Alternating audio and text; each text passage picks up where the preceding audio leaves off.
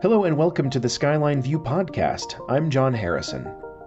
Of all professions affected by the COVID-19 pandemic, the performing arts have arguably been hit hardest. In this episode, we'll find out how the cast and crew of this year's spring musical overcame the challenges presented by distance learning to go on with the show.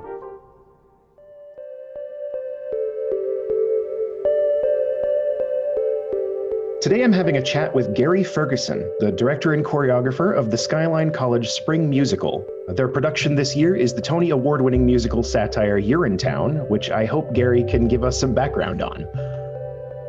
I absolutely can. Hi, John. Thank you for having me today. Of course. Thank you for coming on the show. Urinetown, what a tongue-in-cheek musical. When you can really make people talk about art being high class or low class. Well, hopefully we've taken a very low class idea and elevated it just a little bit. It's kind of a musical, if you don't know anything about Urinetown, it's a musical about a company that basically has carte blanche on regulating, utilizing the toilet. Can you imagine if you had to pay every time you had to use the toilet? And this big ma and pa company, of course, tells all the people, it's for your own good. If we don't do this, X, Y, and Z will happen. So basically, it's about keeping social norms. Well, we thought after given the last 18 months and what we were all looking at, we decided we would put a very current spin on it. So we have literally set our Urinetown over the last 4 years, looking at the outgoing administration. Can you talk a little bit more about setting the show in the past 4 years? I think we were all stuck at home, right? We were really stuck at home for the last 18 months of looking at where our world had gone. And so I thought, well, what better outlet for people who have been experiencing literally, if you will, like civics history in action, right? Most of the time when you're reading about major points of history, especially for my time period, it's a lot of reading. A lot of things hadn't happened until the last 20, 25 years. So it was very interesting being a part of that history and being able to kind of give your response to it in real time. So all the students have been very, very happy because they get to kind of portray what they saw happening. That makes sense. Yeah, absolutely. Well, thank you for that little bit of background. Speaking of background, can I ask you a little bit about your background and how you came to teach at Skyline and how you came to be the director of the musical? What are some of the things that you've done and who are you, Gary Ferguson? Well, in a previous lifetime, danced on Broadway in and out of New York for 15 years, dance captain for the Radio City Rockettes, Vegas shows, international shows. That was, just a working actor, very happy to do it. Cruise ships, you name it. I kind of did it all.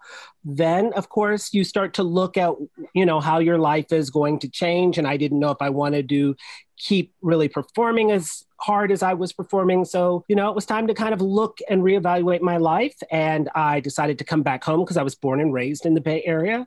And coming back home, it kind of just allowed me to sit back to think and say, what do I want the next period of time to look like? And so I started teaching. It was something I never thought I was going to do, right? I was a performer. And as performers, in my mind at that time, we didn't teach. We just got backup degrees just in case.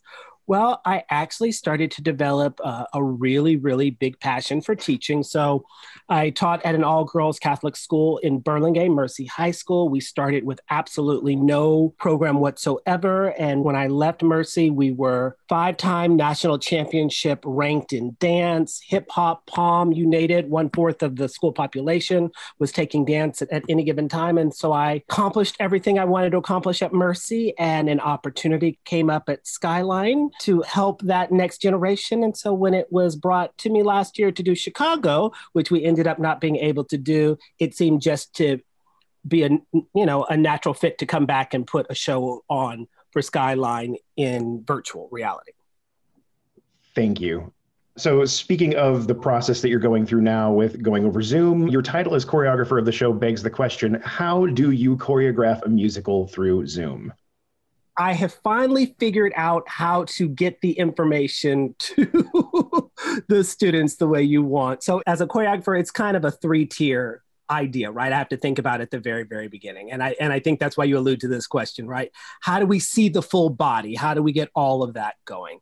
So what we're trying to say in our particular production is we didn't make a Zoom-sicle, if you want to call it. We are making a movie. So a lot of the video that you'll see in our production are edits, right? So I was able to shoot full body shots of various different dancers at various different times. And then we just edit them together just like you would edit music. But the teaching was quite tricky. You know, when you're normally teaching students to dance, you're in a very big, bright lit room, right? With a mirror. And you figure out very quickly what type of learner you are. You're either the reflection, the mirror learner, which kind of reverses everything, right?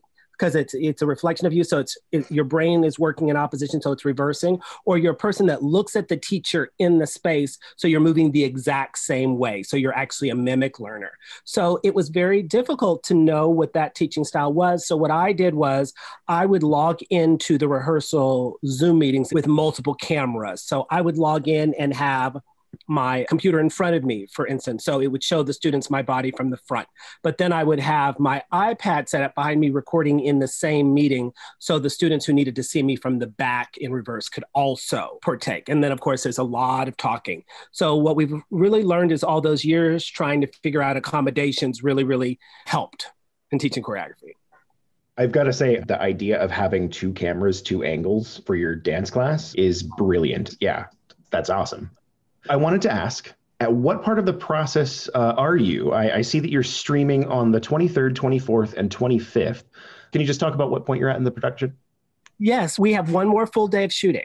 So once again, I want to reiterate, we're kind of making a movie. So we shot the musical out of order, just like you would do a movie. We shot the most difficult scenes first, the things that we have to edit first. So we literally have about another hour and a half to 2 hours of shooting to do. We've got to probably do a few little additions, some little add-ons. So we have a whole day to shoot. And then what we're going to do is we're going to basically have that first pre-screening, and that will hopefully happen by Thursday. And then by the weekend, we should have a copy of it to just sit and take notes and take notes and take notes to figure out how we can do the last little edits, or if we have to do any last minute reshootings before we have our live performance. I think it's amazing that you're also going to have this tangible thing when you're done. It's not just going to be a sort of transient single performance that is streamed live. It's going to be a thing you can have for the rest of your life if you want. Do students seem to appreciate that value, or? Well, absolutely. And to even go back, you know, we're a junior college. The goal is we want to provide a space for our music majors to go on. So we definitely want them to have something to take with them. So we will not only be pressing this recording for them, but we'll be pressing a CD as well. So we're hopefully going to be able to say, when students are requested to have your own recordings of yourself doing a ballad or an up-tempo to get into other programs, they'll have the video and the pressed recordings in hand. Is there anything else you want to say about Urinetown, the process, the spring musical, Skyline College? Well, I say really, really come and see it. It is not a Zoom-sicle, right? I know that, you know, we have been inundated with Zoom. You can see all the problems with Zoom. Our job was to literally take this medium that everybody has started to hate and to actually make it really, really fun, and to create things that you probably didn't think you'd be able to see utilizing the medium. So I tell all the students, come see what you actually can do if you kind of put your biases down and really work with the program. Thanks again to Gary Ferguson for taking a moment to speak about the spring musical Urinetown, which will be premiering on Friday, April 23rd at 7:30 Pacific Standard Time. To buy tickets, visit Showtix4U, that's SHOWTIX, the number 4 and the letter U.com, and search for Skyline College. Or visit skylinecollege.edu/springmusical for upcoming information.